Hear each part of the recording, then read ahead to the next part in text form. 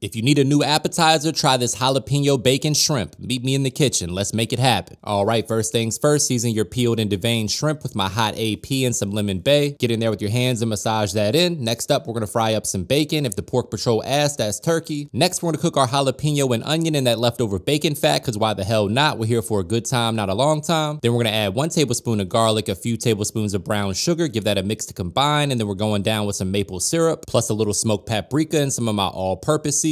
Let that simmer for about 15 minutes so it reduces and thickens up, and now it's time to cook our shrimp. In a skillet, we're gonna add some avocado oil and butter. Add all your shrimp, let them cook for 1 to 2 minutes per side, and then flip them over once they're golden brown and beautiful like so. I left the tails on for controversy. Feel free to say mean things to me in the comments. Once your shrimp are perfectly cooked, we're gonna plate them up with all of that jalapeno bacon jam. Brace yourself for a trademark money shot. Say it with me, guys. Looking good. Everything you need is in the caption. Now it's your turn to make it happen.